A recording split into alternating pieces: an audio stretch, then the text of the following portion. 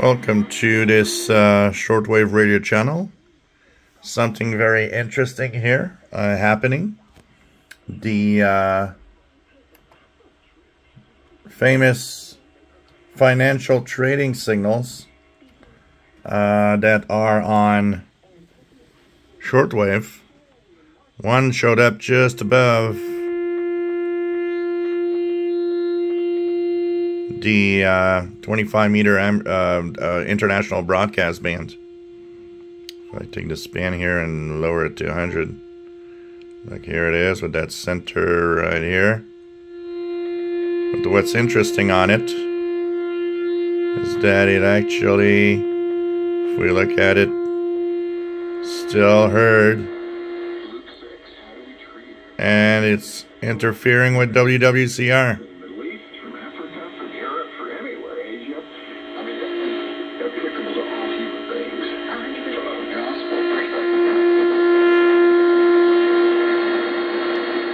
Look at how far away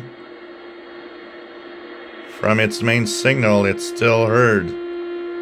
This is like, let's say 12,140.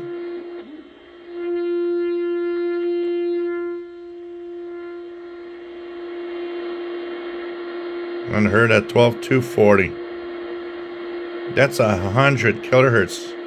12,140 to 12,240. This is unacceptable. This is way too wide.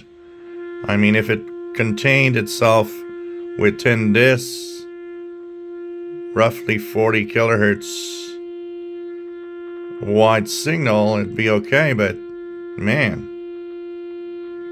Now, in its defense, because not everything is necessarily as it seems, 12,160 is outside the 25-meter band, as WWCR likes to use frequencies that are outside of the ranges.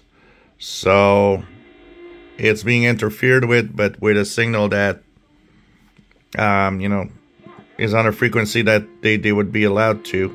And if they would maintain themselves, because the 25-meter band stops around 12,100, they maintain itself within that range, then it'd be okay.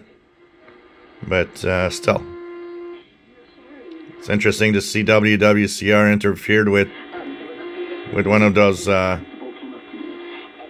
HF trading signals. Pretty amazing.